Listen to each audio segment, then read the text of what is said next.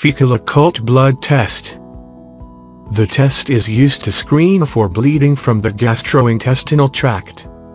Normally, there will not be enough blood lost through the gastrointestinal tract to turn a Faecal Occult blood test positive. Any significant amount of blood being passed, seen as bloody or dark, tarry feces, should be investigated.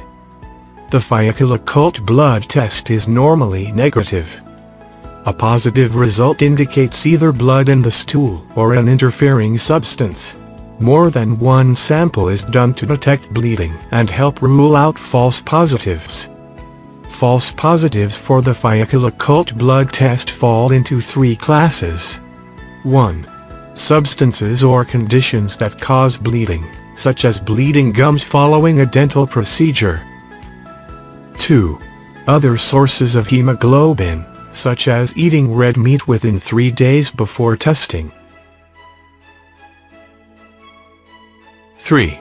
Other substances that will react with the Faecal Occult blood test, such as eating fish, turnips, horseradish, or drugs such as colchicines and oxidizing drugs, for example, iodine and boric acid.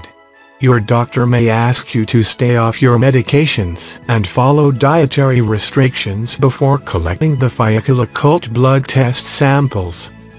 False negatives may be caused by large doses of vitamin C and by not collecting multiple samples.